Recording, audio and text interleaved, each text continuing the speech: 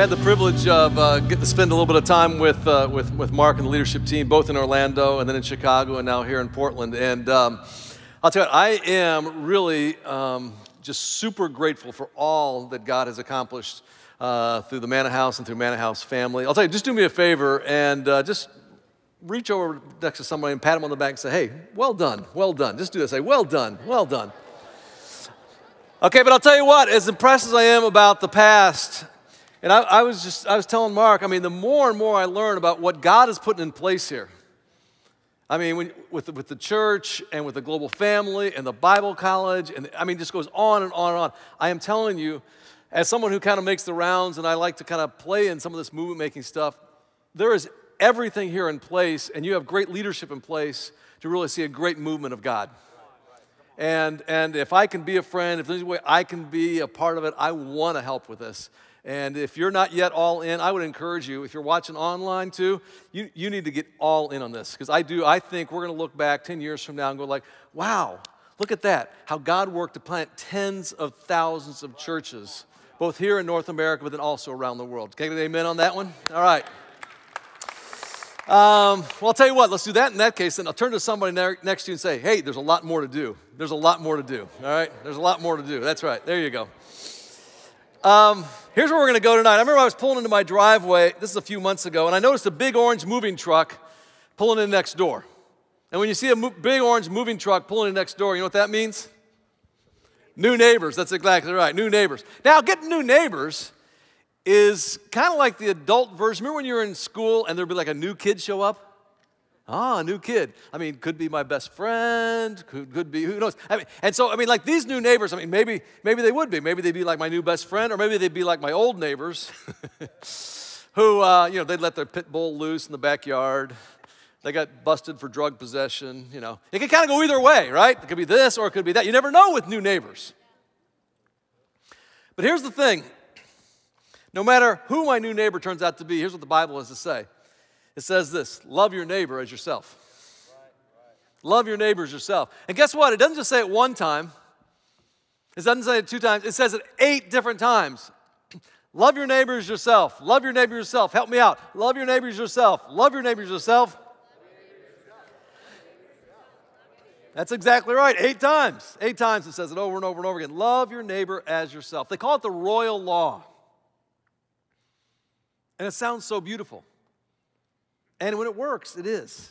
It is. Now, sometimes it's not so easy. But I'll tell you what, but most of the time, most of my neighbors have been pretty decent folks. So the real problem for me isn't so much kind of loving them, because that part's not really like hard, I guess. Yeah, I love my neighbor. The real hard part is how. How do I actually, in a tangible, clear, everyday way, do what the Bible is saying, love my neighbors? How do you, as a Christ follower, how do you love your neighbor? How is it? How do you intentionally show them the love of God? I'd love for you to wrestle with that a little bit, because I want to go there this evening. Here's what I want you to do. Do me a favor. And if you want to do it with your phone, you can do it with your phone. If you got a piece of paper, that's great. If you're on your phone, you can send a text to yourself or get out the notes, or if you just want to do it in your brain. But here's what I want you to do. I want every one of you right now to think of a new neighbor. Now, it might be literally somebody who moved in to your neighborhood, or it might be somebody who's kind of in your third place where you hang out, where you work out, the coffee shop. It might be some place where you work or you play, whatever it is. I want you to think about somebody new in your circle of influence, okay? And give me a little nod once you got it, okay? Give me a little nod. Come on. How about you way back there? Yeah? You're a participant. Good. Yes, yes, yes. How we doing here? Yep. Oh, wow. I like the energy right there.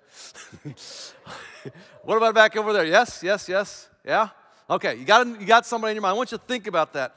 Okay? As you think about it, I want you to ask, what is my plan to love them? How do I plan to show them God's love? How do I plan to show them Jesus? Because here's the deal. When I first became a Christ follower, I was so pumped. I was so excited about the love of God and how the person of Jesus had changed my life. I wanted to share it with everybody. I mean, everybody. And believe me, I tried in some of the most obnoxious ways possible.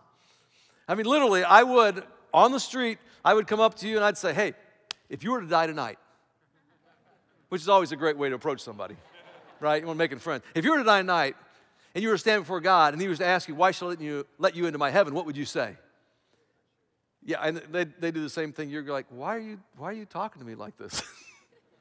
And then I'd follow up with another question too. And so I would assault people. It was unbelievable. I mean, I literally would assault people. What I found was I was actually asking them questions they weren't interested in answering. And sometimes I was answering questions that they weren't even asking. And what I found, as I would do this, and I did this, I got through college and as a young adult, what I found is it was not effective. Yes, I got some great stories about this one guy who I met, this hitchhiker I one time picked up, and I baptized him that same night. Of course, I don't tell the rest of the story about how he stole my car the next week and took off, okay? So I got some of those stories, but I'm telling you, overall, I kind of looked at that and go, this is not a great way to show the love of God.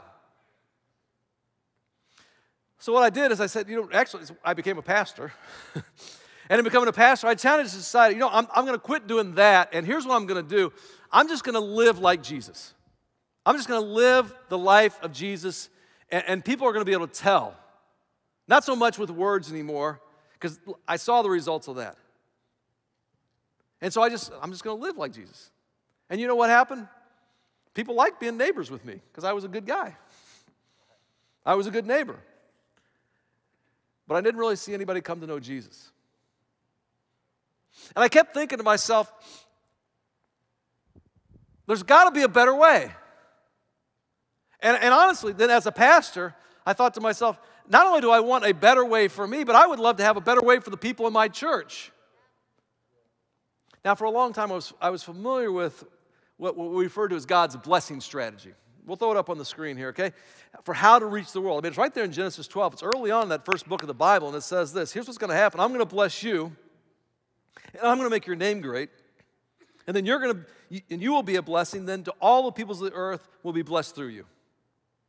And basically what God was saying is, listen, here's the way it's going to work. I'm going to bless you, and then you're going to bless others. You're going to be, help me out, blessed to be a, exactly right. Now, I'm going to keep it real here. It almost sounds like a pithy saying, doesn't it? Blessed to be a blessing. It seems like something you just see on a bumper sticker or, on a refrigerator magnet or something that gets crocheted on a pillow in your grandma's house. That's what it feels like, right? And that's kind of the way I thought about it. Oh, that's cute. It's blessed to be a blessing. But I'll tell you, I remember the moment when I realized that was actually a God-given strategy. And here's the part, for how to love my neighbor. And if enough of us do it, maybe even change the world. And that's what motivated me to write the book. That's one of the reasons I was excited about being here this evening with you all. And here's one of the things that was a real game changer for me. And I'd like to say it came straight from Scripture, but I have to say, actually, in Genesis 12, I looked at that and I saw it as a pithy saying. And it was a little bit of research that kind of pushed me back on, like, no, this is a real thing. And here was the research I found. And it was actually a doctoral study. Embedded in it was this study called Blessers versus Converters. I don't know if you've heard this or not. Called Blessers versus Converters.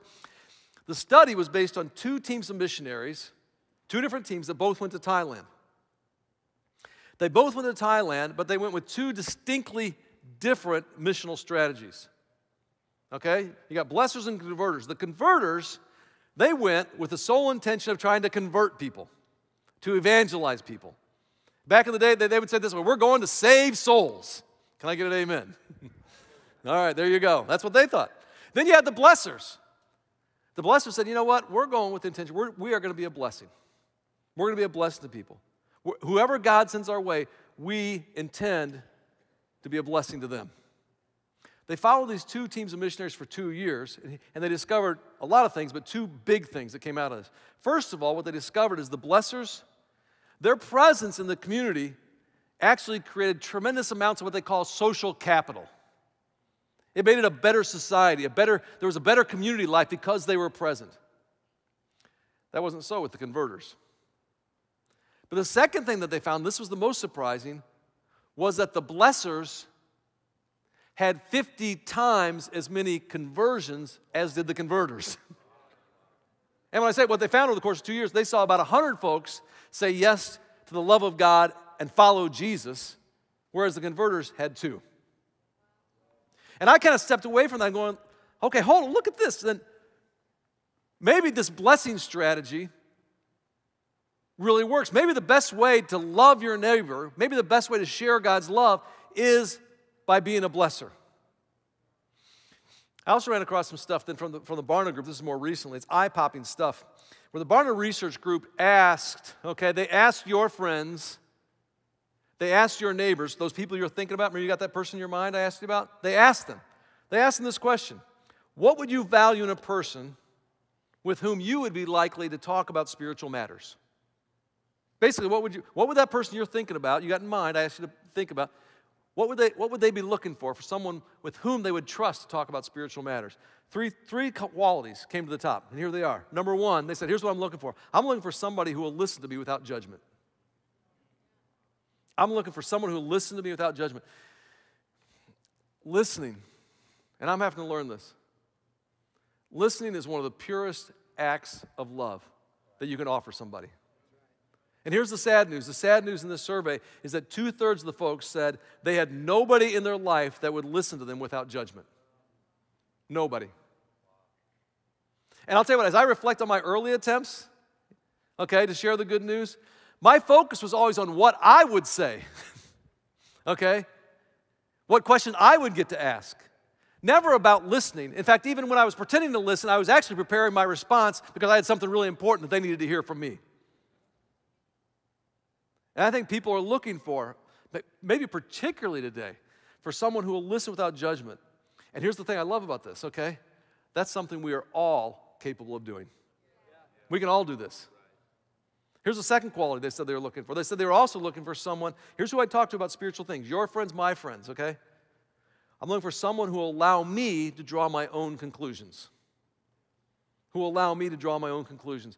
And here's the thing, I had to get this too, because I didn't get it, and I think we all need to get this. Your friends, your non-Christian friends, your unchurched friends, they are not projects, they are people. And guess what? I mean, think about your own journey. Think about how many times you have and you screwed up. And somebody loved you anyway. Maybe we ought to do the same, allow them the same kind of grace. Let them screw up, let them make mistakes, but we just keep loving them anyway. Trust them the same way that God trusts us to have their own spiritual journey. And again, I think about my own early failed attempts, and I think my heart was in a good place. Okay, my heart was in a good place. I had good motivations, but my strategy and tactics were just brutal. Okay, I knew the outcome I wanted. I wanted them all to say yes to Jesus. I wanted to baptize them that night, right? Good intentions, poor tactics. Here's the third quality. The third quality they said they were looking for. This is your friends, okay? Here's what they're looking for. Number three, someone who has the confidence in sharing their own perspective. So here's what I understand. After you've listened to your friend, and after you've given them space to come to their own conclusion, it's then and only then that the people around us, then they want to hear. Then they want to hear us confidently share our perspective. You know, I call this paying the relational rent. You have to invest enough in other people by listening to them and loving them no matter what they ultimately decide. We're going to be their friends. No matter what.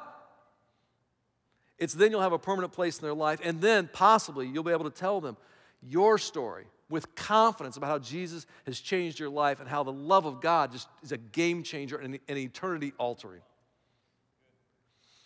Okay, and so with all this kind of, with the blessing strategy and kind of this influx of research and data, I began to look at the life of Jesus, and you know what I discovered? This is a lot how Jesus did it. Think about this, okay? Listen without judgment. You go back, Jesus listens to other people's questions way more and asks questions so we can listen way more than he gives answers. Way more. He also allowed other people to draw their own conclusions. Think about the rich young ruler. The rich young ruler, he comes to him, right? And he says, here's what you got to do. You got to sell everything you have and give it to the poor. And the guy's like, I can't do it. And what does he do? He lets him draw his own conclusion. He trusts him with that. And he also, at the right time, he confidently shares the good news. He said, no, I am the way. I'm the truth, the life. And so the more I began to study this, the more I began to see kind of some particular missional practices that Jesus used over and over and over and over again. And what we did is, because I wanted to give handles to the people in my church, okay, to be able to do it the same way Jesus did. And so what we did is then we took and we kind of put it in this really simple, memorable acronym called BLESS. And here's what I would love to do. I would love to pass these along to you, because I think particularly now in a post-Christian, postmodern era that we live in right now, people do not come pre-evangelized, and we have got to pay the relational rent. And I think that's what Jesus did. And here's how we're going to do it. Let me just give it to you. BLESS. All right, you better remember this. You better pass this along. It's simple and reproducible. The B is this, okay? The B stands for, and that's a little bit of a stretch, but work with me on this. Begin with prayer, okay? They get better after this. Begin with prayer, all right? Prayer is both how you discover your mission, think about this, but also how you do the mission. And when Jesus started his earthly ministry in Luke chapter 6, what does he do? He goes out in the mountain, it says, and he prayed. So just like Jesus, the way we begin our own missional approach to reaching the people and sharing the love of God with the people around us is we begin with prayer. And here's what we have to remember. God is already at work. Some of us as church planners, we move into a new neighborhood and we think we kind of brought God with us. No, God has already been at work there for a long, long time. All right? And so what you need to do is you go like, where's God at work? And I would encourage you, you walk your neighborhood. Just walk your neighborhood and start praying. Start praying for every house. Start praying for every apartment. Just start praying for those folks. And I would encourage you, too, to get to know their names. Get to know their names. Or maybe on your way to work, if you walk to work or you take the bus or the train to work or you drive to work, just pray on the way to work. Or if in the morning, like I do, I stream the news on my phone. I'll watch, sometimes I'll just pray. Pray for my city, all through all the news stories. Just pray. Ask God, who do you want me to bless? Who do you want me to bless? And I got to warn you, when you start doing this thing, some exciting, kind of adventurous, even dangerous kind of stuff starts to happen. A favorite story of mine along these lines is a guy named Louis. Louis, he's a funny guy. Louis was a guy, he went to the mall. Louis went to the mall, and for whatever reason, he's at the mall, and he notices this guy sitting on a bench.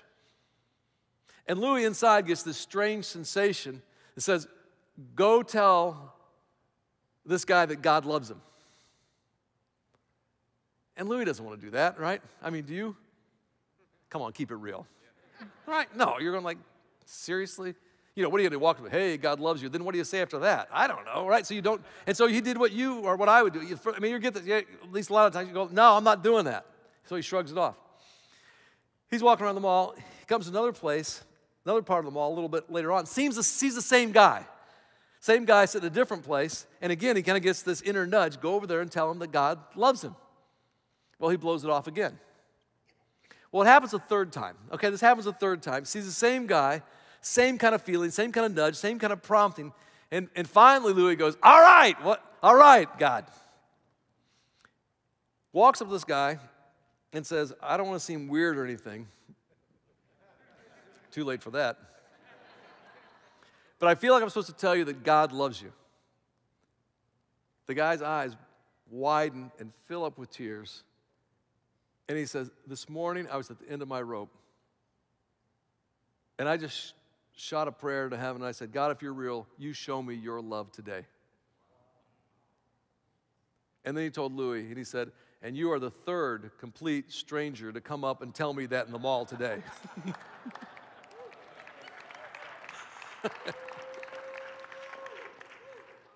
Now, that's a great story because we got to have great stories for talks like this, right? But that's the kind of stuff we need to begin with prayer. You begin, that's where how you share the love of God with someone. If you want to bless somebody else, you begin with prayer. That's the first thing you do. And I should grab my journal down here. I have 8 different folks that I pray for on a daily basis. And I just pray for those folks by name. Then the second part, the L stands for listen, okay? B stands for give with prayer, L stands for listen. If you read the Gospels, Jesus was, like I mentioned before, Jesus was constantly asking questions and then listening. Listening to folks. One of my favorite storytellers is a guy named Michael Frost. He tells this great story about an American missionary who went to a remote place in India. And the missionary, he was very motivated by the gospel, motivated by compassion for these people. Met with a group of community leaders in this remote place. and began to suggest a variety of different programs that he could bring to their community. In fact, he was very well resourced. He said, if you would like, one of the things I could do, we could actually, we have enough dollars, we could build a whole school. If you wanted, if it would be more helpful, we could build a hospital. Or if you want, we could build a church. It could be like a community center. And he was kind of selling them on this whole thing. He was really excited about this. He says, so what do you want to do? And the Indian people said, could you get us a mailbox? And he was kind of frustrated. He thought they didn't understand. So we went through it all again, right? He's like, no, I mean, I come from a place people are excited about this, and they've resourced me with real dollars, and we can get behind it. We could build a hospital, we could build a school, we could build a church. I mean, I would love to serve you in your community. We could do this kind of thing together. What do you say? And once again, they said, could you get us a mailbox? And so now he's still confused. He says, okay, why a mailbox when I could do so much more? And they went on to explain, they said, well, if we could get an official mailbox in this remote place out here, like a P.O. box, that would actually put us on the map. And if we could get on the map, then we would actually be recognized and eligible for all the government programs that we've never been able to have access to. Could you just get us a mailbox? You know, in Luke chapter 18, it's like Jesus with the blind man. I love this part. Go back and read it again. Notice what happens here. Jesus doesn't assume that the blind man wants to see.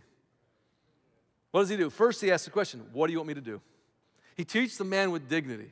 And see, I think that's what I was doing when I was assaulting people. I wasn't doing when I was assaulting people in the street. I was not treating them with any dignity. I felt like I knew better what they needed than they did. I love this quote too. The inventor of the stethoscope used to tell young doctors this, okay? The inventor of the stethoscope would say this, listen to your patients, and they'll tell you how to heal them.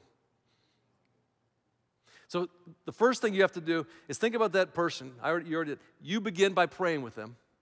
When you get the opportunity, then you listen to them first. Listen to their life, listen to their pain, listen to their story, listen to them. Listening is just a great act of love. Then here's the E, this third practice. This is my personal favorite. I think it's something you're all going to be experts at, and I expect a round of applause after this. Okay, there we go, here we go. The third missional practice is this, E for eat, okay? There we go, right, eating. But I'll tell you what, go back and read the Gospels. Jesus did this a lot, didn't he? I mean, think about Jesus with Zacchaeus.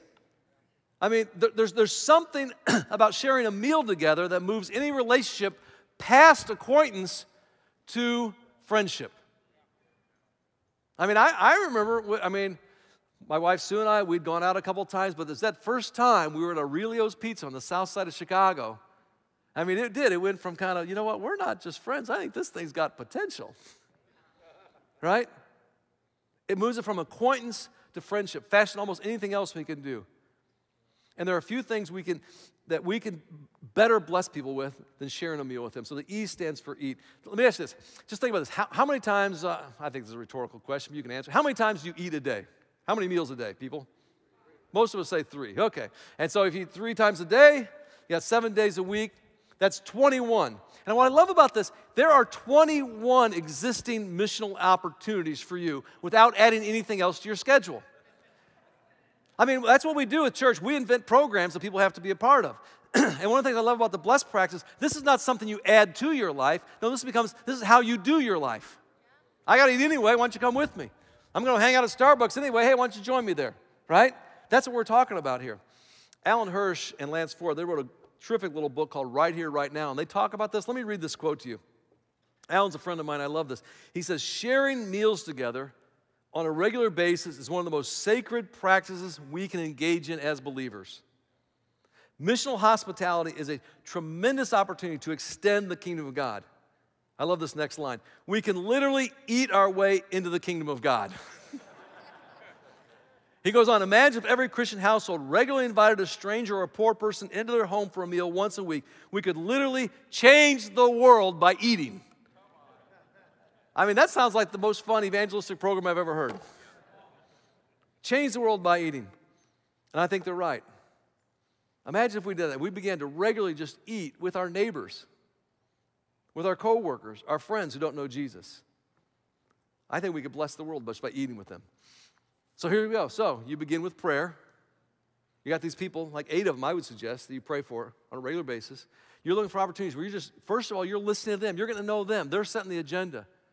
And then you want to move past acquaintance to friendship, and so you begin to eat with them, share meals. And I'll tell you what, when you do those first 3 things, here's what will happen. You're going to become friends. In some ways, I kind of get a kick out of giving this talk because it's basically like a remedial course on how to make friends. Am I right? Is that your wife there? Okay. I bet you anything. I don't know if you prayed about it or not. Maybe you did. But I bet you before you guys ever started getting really serious, you did a lot of listening, a lot of conversation, and you probably took her out to eat. Am I right? Absolutely. All right. And look at that. Isn't that awesome right there? Evangelism at its best. And what happens when you become friends? You develop an intimacy with this person.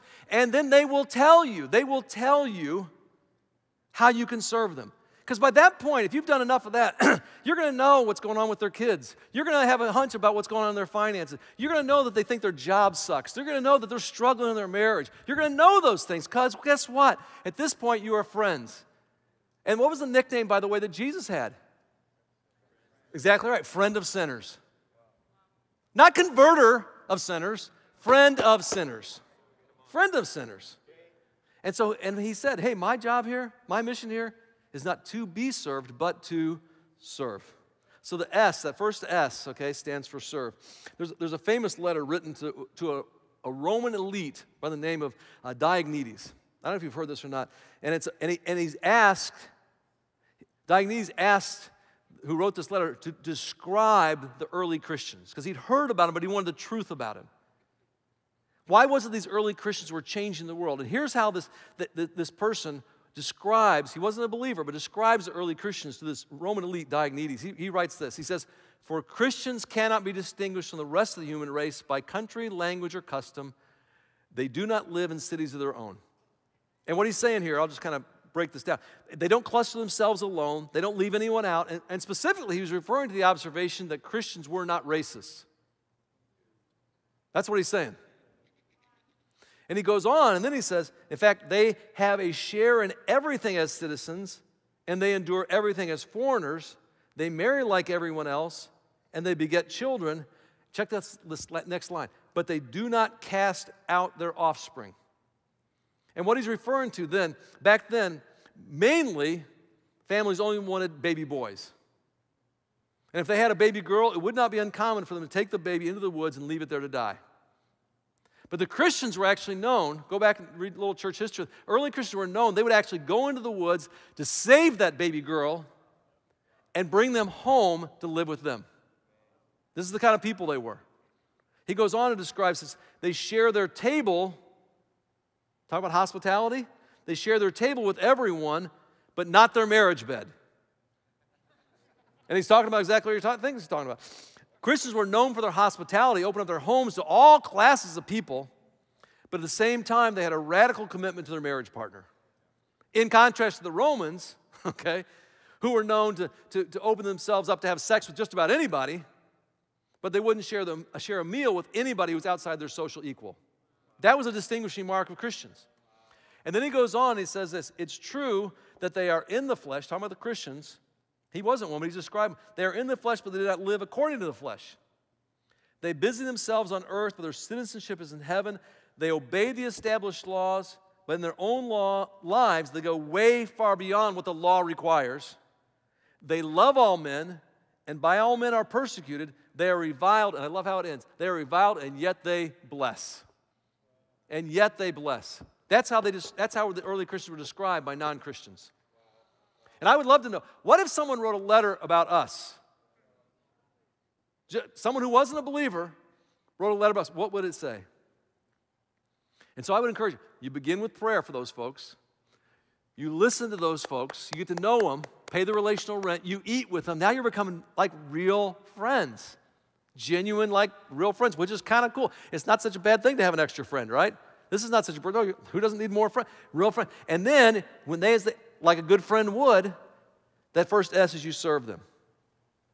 And I'll tell you what, my experience too has been when you do that, begin with prayer, listen, eat, and you serve them, you'll have the opportunity, because now you're tight. You'll have the opportunity to share with them, yeah, here's how God's love has changed me. Here's how following Jesus has impacted both this life and I anticipate in faith the next life. You share your story. You share your story. And here's the thing. Proclamation is important. What's happening here right now? Proclamation is important. It just doesn't have to happen first. It doesn't have to happen first. I want to tell you about my friend Michael. The first time that church of any kind came up with my friend Michael, he told me, just knowing certain terms, I won't tell you exactly the way he said it, but he was mad at God, and he thought church, he thought church was a bunch of BS. All right? That's what he said. Part of it's his story, Michael's story. Michael grew up in an abusive home. He moved out of the house when he was 15 years of age, finished high school on his own, made his way to college, actually was a D1 athlete in track and field, almost ran a 4-minute mile. Was a very successful D1 athlete, ended up marrying a beautiful young lady as his wife, started his own company in the medical industry, was president of that, and did very well for himself. But as I got to know Michael, because both our boys ran cross country and track, okay, that was the thing we had in common. I'll never forget, he told me, he said, for 20 years, he told me, for 20 years, I felt like I've had the burden of not just living one life, but living 2 lives. I had the burden of not just living one life, but 2 lives. And of course, there's a backstory when someone says something like that. And the backstory was this. Michael was in grad school out in California, and his best friend, Jay, and him went out for a drive. Michael had been in Jay's wedding as a best man, and Michael was now engaged, and Jay was supposed to be in his wedding. Michael said Jay was just this terrific human being, very spiritual guy, a moral guy. He said he was the kind of guy I would like to have been like. They go for this drive, and they get in a car accident. Michael's driving. Michael survives. Michael's best friend does not. And Michael watches Jay die in the car. Michael was also found negligent. His friend's parents held him accountable for his son's death and wanted nothing to do with Michael. And so every day for the next 2 decades, he lived with the guilt and the shame of that. He moved away from Southern California, never told the story to anybody. And now it's just inside 20 years, and every day he's feeling the burden of not just living one life, but living 2 lives, one for him and one for his friend Jay.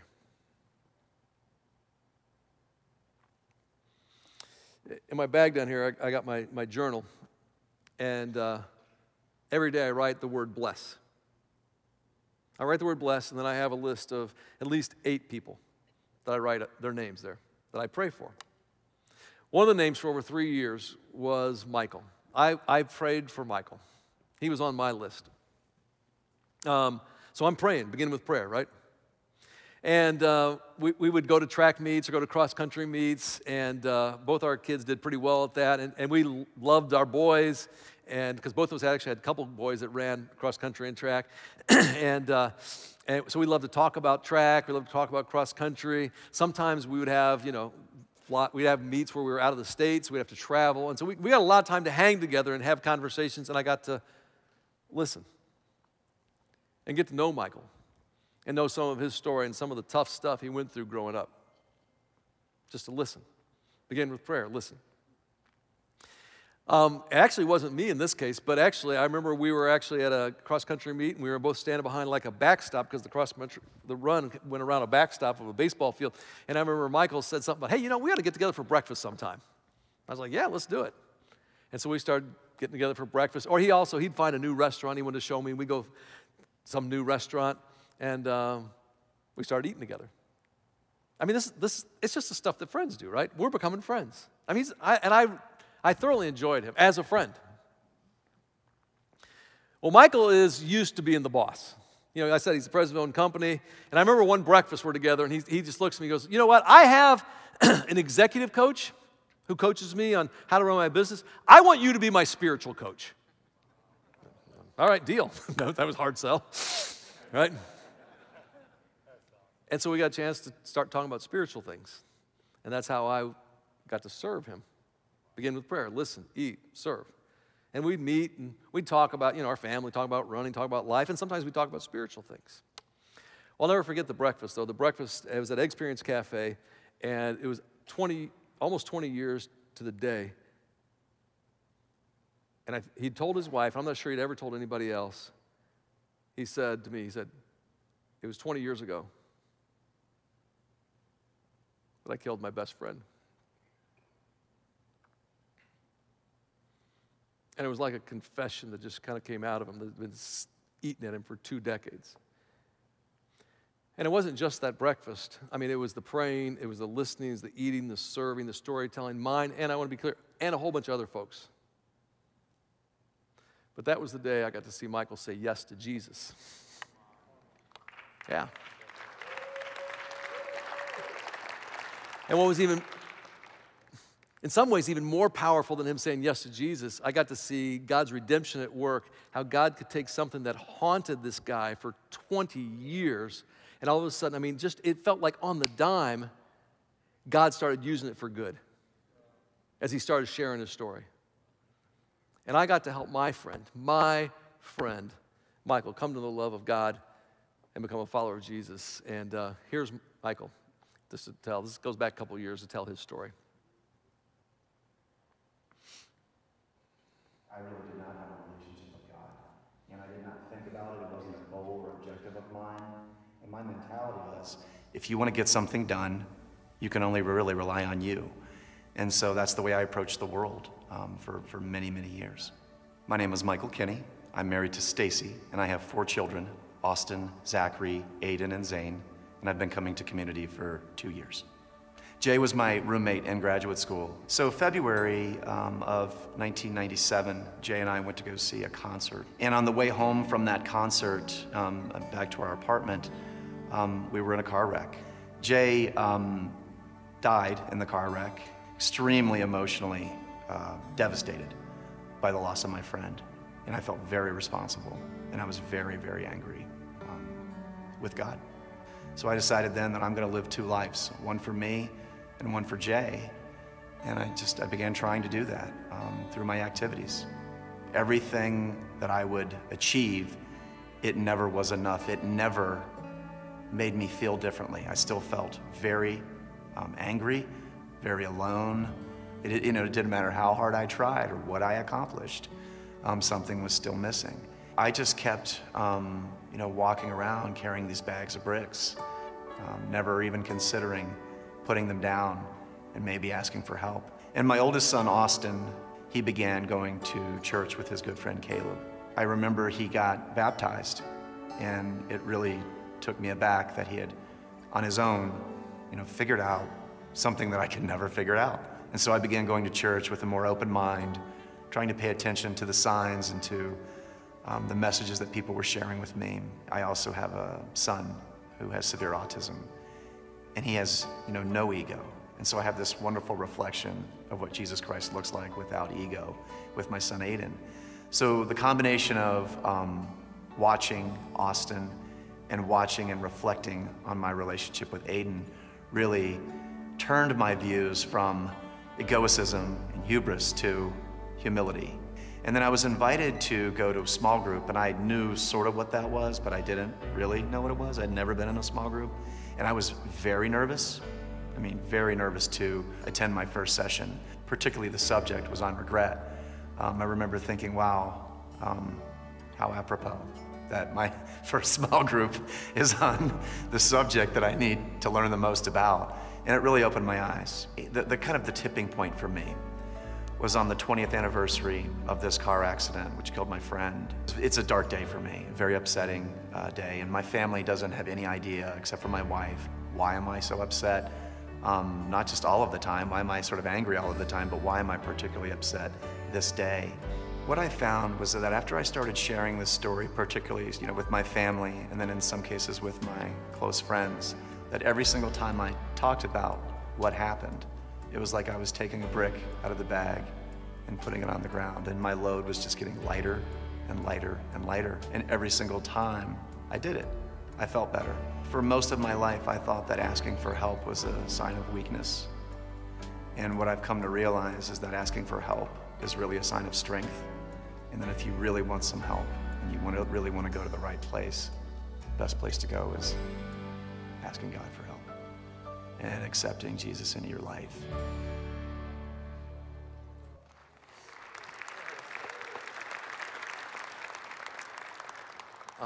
And it was the Easter after that February that I got a chance. This is me getting to baptize Michael, along with his son Austin there.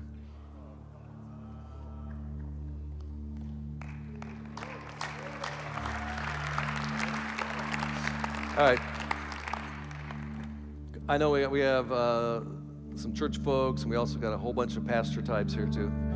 Here's the thing, like as pastors, I mean, you regularly get to baptize folks, and that's awesome. That is awesome. But this was different, right? That was my friend. That was my friend. And part of the reason I was excited about getting the chance to share this with you is I want that for every one of you. That big orange truck that moved in next door is Ray and Nikki. And so for the last year now, every day, Ray and Nikki are in my journal. It's kind of funny. I mean, Ray comes out of the house now, because in Chicago, you got winters. You don't see anybody for a couple months. So it's now starting to get warm again. And I saw him the other day, and he said, "Hey, Ray!" I was almost like too excited, because I've been praying for him all winter. Yeah. I want that for you all. Here's the challenge I'd leave with you, okay? Do one of those 5 practices every day. These are simple. And here, sometimes Christians go, well, does it count if I just pray? Yes, it counts, okay? It counts. Just pray. Or listen. Or share a meal. Or if you get a chance to serve. Or share. Just do one of those. Every day we're going to do one of those practices. And then either in your small group, or you're going to form some kind of a little group, or at least once a week, you're going to ask each other, hey, who did you bless this week? Who did you bless this week? So you kind of keep it top of mind. Because I think a lot of us, okay, yeah, we know we're supposed to love our neighbor, right? This is how. This is how you love your neighbor. And here's the thing that excites me. If enough of us do it, we might just change the world. We might just change the world. Let's pray. Father God, I want to say thanks. I say thanks for, I know the people here in this room, the people online, they love you and they want to love their neighbor. We want to be obedient to what you instruct us to do, and we would love to do it exactly the way Jesus did. Lord, we thank you for your example. We thank you that this gives us the how we can also be friends of sinners. And Lord, I ask that through the power of your Spirit, you work in each of us. And I pray for every person here in this room and also that's watching online, that they have the opportunity in the next year or two to see one of their friends say yes to Jesus and know the love of God. And it's in Jesus' name that we pray. Amen.